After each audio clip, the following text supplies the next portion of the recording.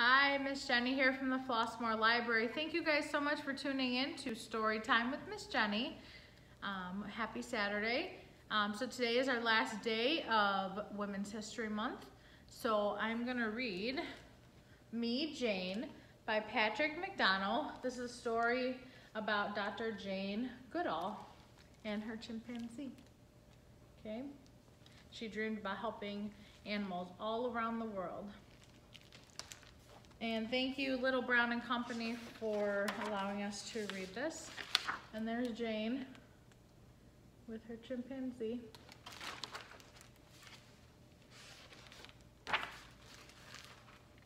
Jane had a stuffed chimpanzee named Jubilee. Just like I have Buttercup, right? Uh-oh. There we go. She cherished Jubilee and took him everywhere she went, and Jane loved to be outside.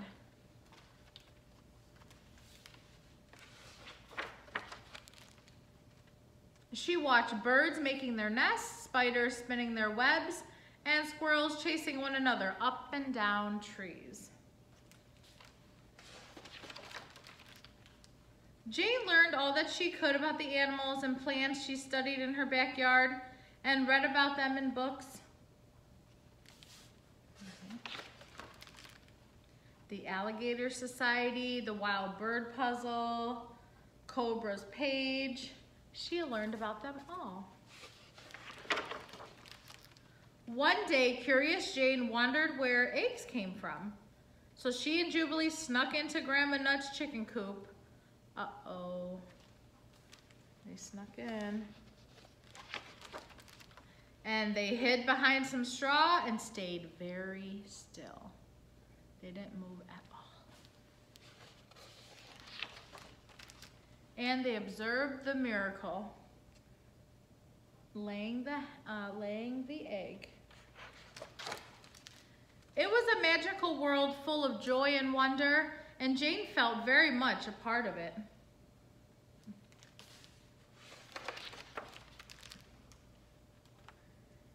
Jane often climbed her favorite tree, which she named Peach. She would lay her cheek against its trunk and seem to feel the sap flowing beneath the bark.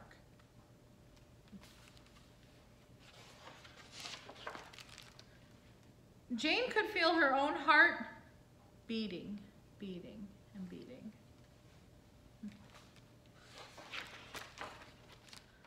With the wind in her hair, she read and read the books about Tarzan of the Apes, in which another girl, also named Jane, lived in the jungles of Africa.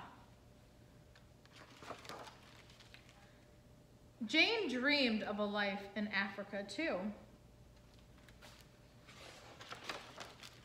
A life living with and helping all animals.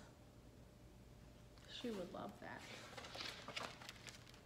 At night, Jane would tuck Jubilee into bed, saying her prayers. So cute.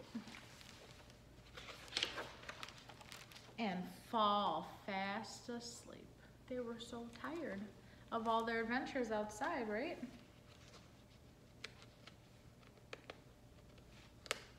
Come on. There we go. To awake one day. Oh, what kind of adventure is she on? To her dream come true. And look at that's a real photo of Jane Goodall with the chimpanzee. He's so cute.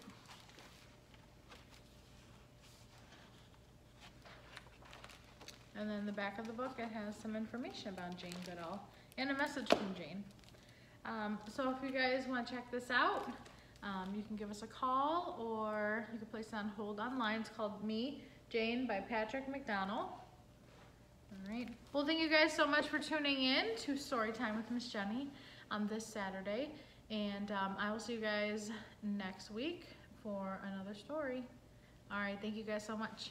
Bye.